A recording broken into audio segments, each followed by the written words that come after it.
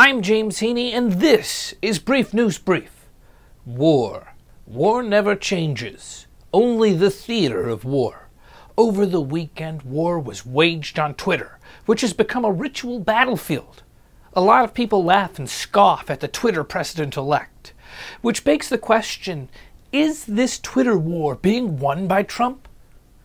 On SNL this weekend, Alec Baldwin did his impersonation of the Twitter-obsessed president-elect to mixed reviews. Some people found it to be hysterical, while others, such as Trump, thought it was not so great again. Trump responded in a tweet, "Just tried watching Saturday Night Live. Unwatchable. Totally biased. Not funny. And Baldwin's impersonation just can't get any worse. Sad."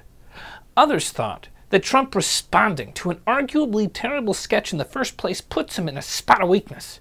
Americans took to their social media corners to express their feelings, thus joining the battlefield of war that's waging out there on the Twitter and on the Facebook.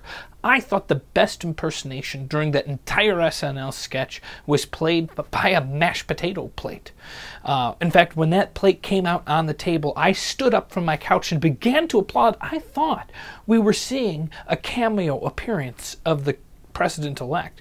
But no, it was just the best impersonation since 1995 on SNL, played by a plate of mashed potatoes. The Dakota Access Pipeline will be rerouted in a victory for Standing Rock Tribe. It was announced on Sunday the U.S. Army Corps of Engineers will no longer allow the Dakota Access Pipeline to cross under a river near the Standing Rock Reservation in North Dakota. This is a huge win for Native Americans and protesters who had long opposed the construction. Instead, the Corps will be undertaking an environmental impact statement to look at possible alternative routes. Assistant Army Secretary for the Civil Works, Jo Ellen Darcy, said she based her decision on a need to explore alternate pipeline routes. Since August, thousands of demonstrators have camped at the Standing Rock site to stand with Native Americans in opposing the 1,172-mile-long pipeline, which is designed to carry 20 million gallons of oil across the Midwest every single day. This is a dramatic shift in the reaction of authorities who had previously ordered that all demonstrators leave the campsite by Monday, today Monday. North Dakota Congressman Kevin Cramer, a Republican who supported the pipeline's construction, said, "Today's unfortunate decision sends a very chilling signal to those others who want to build infrastructure in this country. It will be very difficult, if not impossible, to build when criminal behavior is rewarded this way." Others believe this underscores that tribal rights are essential. The main concern, of course, is the possible rupture of a pipe that would instantly destroy the only fresh water source for this tribe, taking out their whole way of life.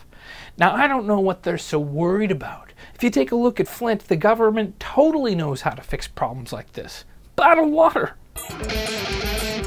It was recently brought up that it's difficult sometimes for our viewers to tell when we're joking or when we're speaking factually. We're working on a way to make this more clear. But it doesn't help when I go and misquote somebody that I was trying to be factual on. On Friday, I misquoted James M. Mattis. Mad Dog Mattis. Run the clip. "Shooting people's fun. I like brawling." Perhaps I just got carried away with my uncanny impersonation of him. Here's what he actually said. "It's fun to shoot some people. I'll be right up with you. I like brawling." Now, in case you're wondering, that was a video of him. That wasn't my impersonation. I know it's hard to tell the difference. But in case you were wondering, yeah, he really did say that. I added the dung dung dung dung dung shots afterwards because of my Meisner training.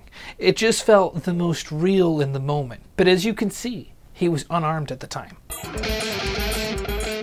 It's poll tally time. On Friday we asked, can texts have artistic merit? The answer turned out to be yes. If Kanye West can be considered artistic, then so can my texts. Secondly, how spot on was my impersonation of James M. Mattis? Well, a lot of you thought it was spot on or the greatest. There are so many that also felt it was mind-blowing and Oscar-worthy. We don't know which of those things best describes it, but I think all of them work well together.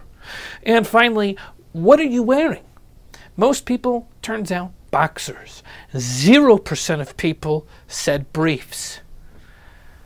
Oopsies, forgot to vote! Let's not let that happen again.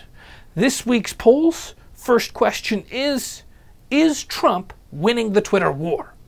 And secondly, do you stand with Standing Rock?